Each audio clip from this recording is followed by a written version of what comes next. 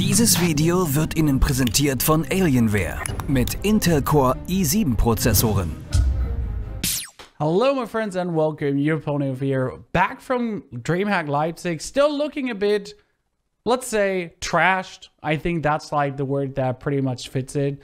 And we're gonna show you today my setup, my whole streaming setup. So we're gonna throw a look at it, and then we actually talk about what's in every PC, why 5 displays, you're gonna see in a second, and what kind of hardware, software I'm using to get everything together. So like a wrap up of our whole setup there, featuring also the PC I get sent from Alienware that is now inbound in my setup, which allows me to finally have a PC that's just for gaming. That's something I didn't have actually for like the last 15 years. I mean, as a kid, you had like a PC for gaming, right? But since I started streaming, I never had a PC that's just for gaming. So take a look at my setup, and then we have like some nice talk about it.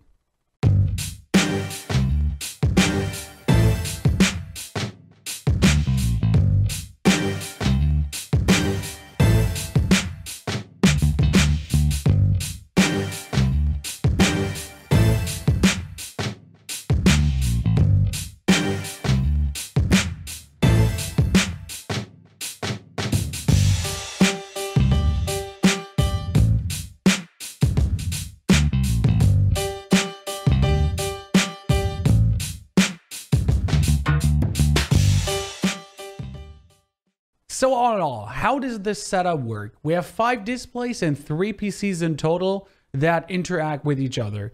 We have a gaming PC that creates the gaming footage. Then there's the streaming PC, which captures what the gaming PC kind of puts out. And then last but not least, we actually have a video editing PC that is really just there to get some YouTube videos done, those vlogs we're doing here. And that's like just a bonus source for data storage. More or less all my backups are in there, all my graphics are in there. Like everything is kind of getting created on that PC and then kind of thrown on the gaming or the streaming PC, wherever I do needed that in the end. Let's start with the gaming PC from Alienware.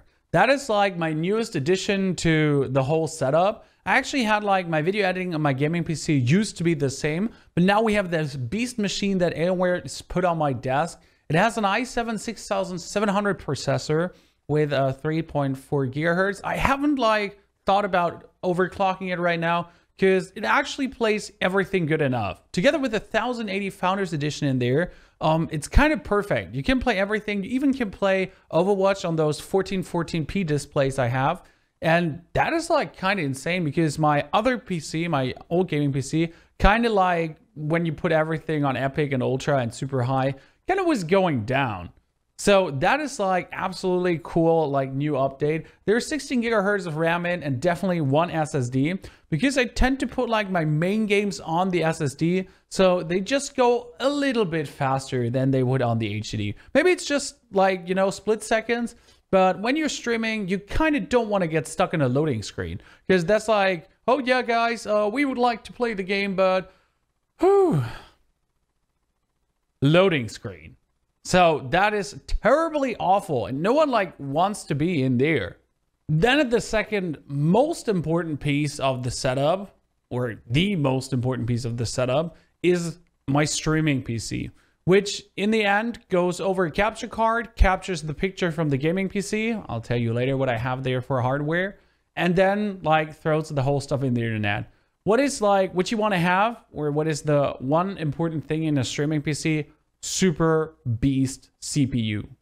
So you gotta have something like at least an i7 4790K. That's pretty good.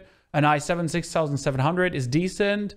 I have a Extreme Edition, the 6950, so the 10-core beast CPU.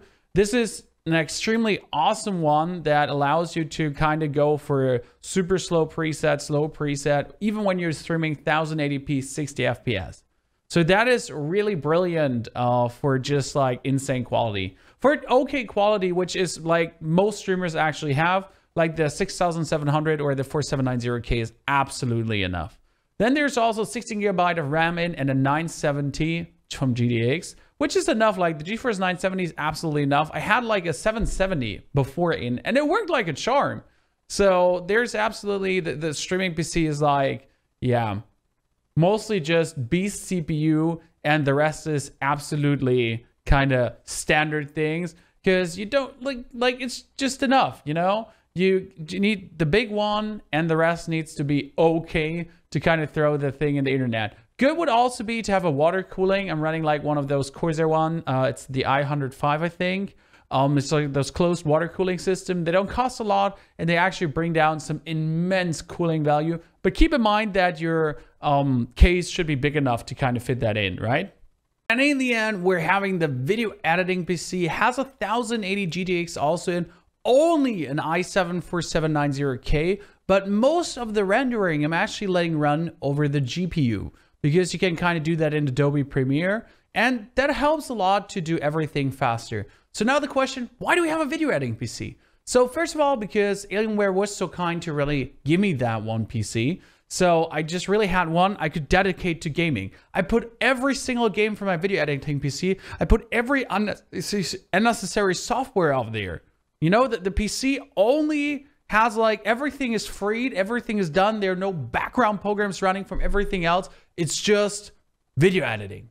Also the same for the gaming PC. There's no background program, nothing unnecessary. There's like, you know, if you have on your PC all those programs, because you kind of have to run this and that, and then there's like something that doesn't have to do anything with gaming. I split that all on 3 PCs now, so there's like nothing terrible, like nothing is kind of impacting the performance of what the PC is currently able or should be able to do. Same goes with the streaming PC. There's only streaming on there, nothing else. There's no Discord on there. There's no Skype on there. There's like nothing on that PC, because nothing is needed to be on that PC, you know? So that's like where the video PC goes. Also 16 GB of RAM and SSD, actually a really big SSD, because video editing goes way faster when it's going through an SSD. I kind of feel like that, because when I started like rendering while everything was an SSD, the data seemed just to flow like, you know, magic. So that was kind of some great new update there. So there's actually a 500 GB SSD in the editing PC, and that thing is just like fast as fuck when it comes down to just the editing part. You also saw my sound equipment. That is a Mackie 12 V2, which is like the Pro FX edition that can do sound effects. Like you can do some, like you have actually 10 or 12 different presets you can play around with. Currently, I'm not using them because it like kind of stands there where it does on the Alienware PC box, because I don't have a proper stand for my audio equipment. Yes, this is actually awful. With a DBX S286, that's our preamp for the microphone, so I can add a little bit more oomph. And I also have a compressor in there, so it's like a mechanical noise gate that, like, you know, if I yell too loud, it compresses it down. Also there, like if I don't say anything, that kind of filters those background noises completely out.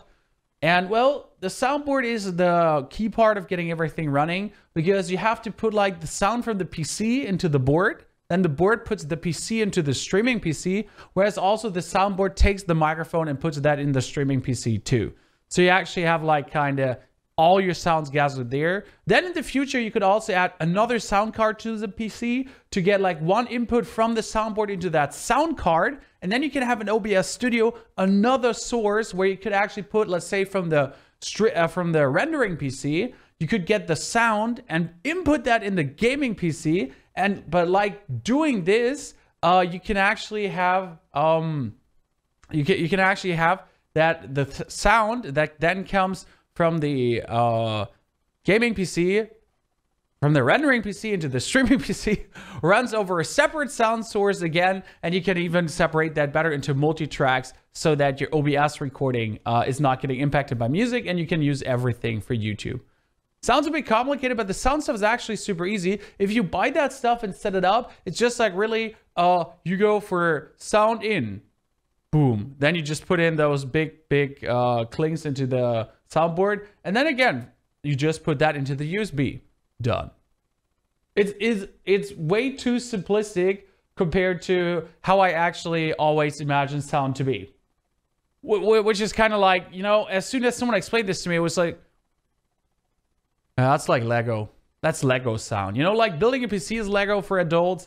Sound equipment is more or less Lego too, because you get it once, it's self-explanatory. I already upgraded my rig. The second time I didn't even need anyone like kind of helping me with that.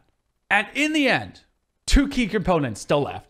How do we get the picture, and how do we actually control all 3 PCs on all 4 displays? Well, it's pretty simple. First of all, we're using a tool called Synergy. Costs like 5 euros or so, nothing important, nothing expensive.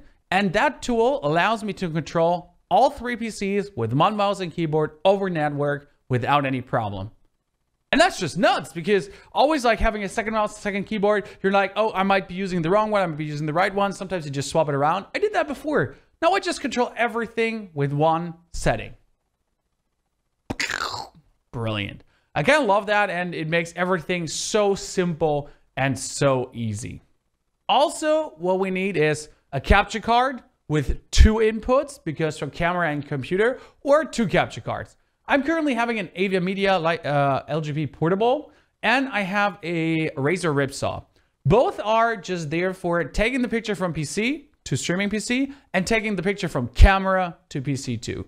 Because with the Sony Alpha 5400 we're using here, you have to have like a capture card, because you can't just input your HDMI signal into the PC. Like that doesn't work with the camera. There's no live view. Also, this is like the best way you can actually get some quality running. If you rather want to have a capture card in your PC, that's also okay, because you have PCI Express, there's also some good speed to be reached. I'm using the USB capture cards. They work well. They're portable. I can take them with me to events. Did that at DreamHack Leipzig. Worked out super good. And I have to say, it was like really something nice to be able to take your camera, as we did here, and have some 60 FPS, 1080p camera footage. Especially when you like want to show people the event and you're like, hey guys, you know, wow, this is actually cool camera, and it was like so easy to take with me. But, you know, if you then have a capture card in your computer and you have to get that and then bolt that in on the PC, that is not happening, right?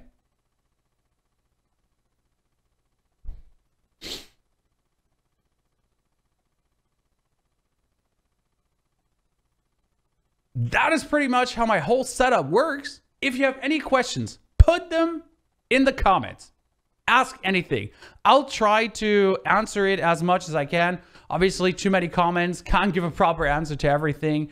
But I can definitely say if you want to build, if you want to build your PC, buy the parts, assemble it, find someone that helps you assemble it. I did my first PC assembling over Skype with someone while holding a camera in my computer. It took me 4 hours. PC was perfectly well built. And then afterwards, I built all the other PCs myself. So you can learn it. It's easy. Like if I can learn it, you can learn it too. And I have 2 left hands, you know, I tend to break things. I broke a motherboard once. It was really stupid. And they didn't want to take it back. And I was a kid and didn't have the money. I cried and I was sad. That was like 15 years ago. Why did my parents even give me like, parents? Why did they trust me? I told them I can do it. They trusted me. Idiots. So yeah, definitely build it yourself. And if you have any questions, feel free to ask. That is the setup I'm running. It's kind of almost the dream setup. I'm missing like 1 or 2 small things to kind of make it perfect. We'll get them over time. Like last thing would probably be like a 6th monitor, so I can actually have a 2nd monitor for my streaming PC. Unnecessary, but good in the end. But so far, I am definitely happy with what I have. I wish you all a wonderful evening. Watch the other vlogs, guys. Watch some more content here on the channel. Thanks for tuning in. Hope you liked the video. Tried something new, added a bit sound, some new editing skills. I don't know. I hope I'm getting better with vlogging. And you all like to see this apart from like gaming content. Because as I said, 2017 content year, binding the people more to me as a person year and not only to my gaming capabilities. So I hope you like that, to have some behind the scenes insight.